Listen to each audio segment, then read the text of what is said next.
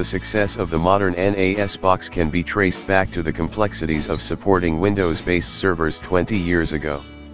What IT professionals desperately wanted then were turnkey solutions that didn't require special qualifications to manage, and could be rapidly deployed or repurposed when business requirements changed.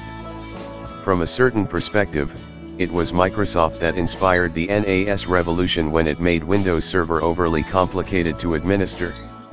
Buffalo's latest 5010 series terrastations are the modern descendants of those early NAS solutions. They are sturdy drive enclosures, now endowed with 10 GBE network connections and solid-state storage.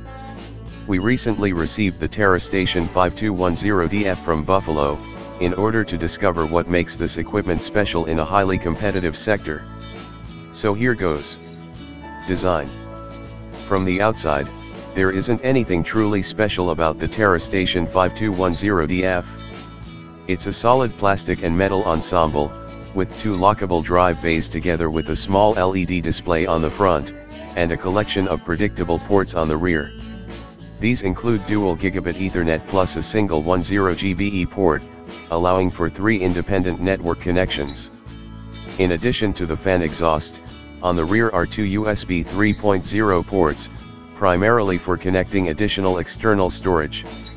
As with many of these types of devices, it's decidedly more interesting on the inside.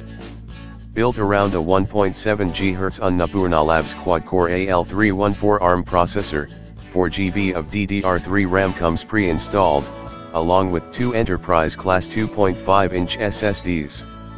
The review model came with 2 1TB SSDs installed, making for a total capacity of 2 TB if you use them in a RAID 0, Stripe, configuration, or 1 TB if you prefer RAID 1, Mirror, for resilience.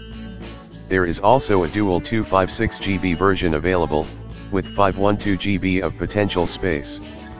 For whatever reason, Buffalo doesn't sell this kit with 512 GB, 2 TB, or 4 TB drive options, even if drives of those capacities are widely available.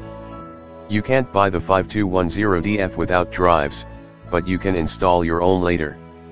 Anyone who has operated a NAS box will accept that having the foundation of effective hardware is important, but for this to be fully exploited requires an extensible software platform.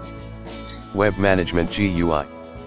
For the typical IT services manager, the 5210DF ticks a few boxes.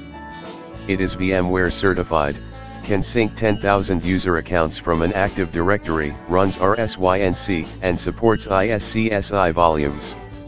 There is also a degree of cloud support for both Dropbox and Amazon S3.